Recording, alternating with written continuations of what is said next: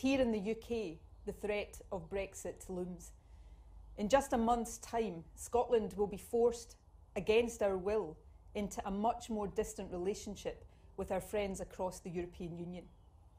So before we go any further, I want to send this message to our European friends and neighbours. You are and always will be part of who we are. You are not distant to us. To those of you who have come from other countries to live here in ours, thank you. Please stay. And to the other countries of the EU, Scotland wants to return, and we hope to do so soon as an independent member state.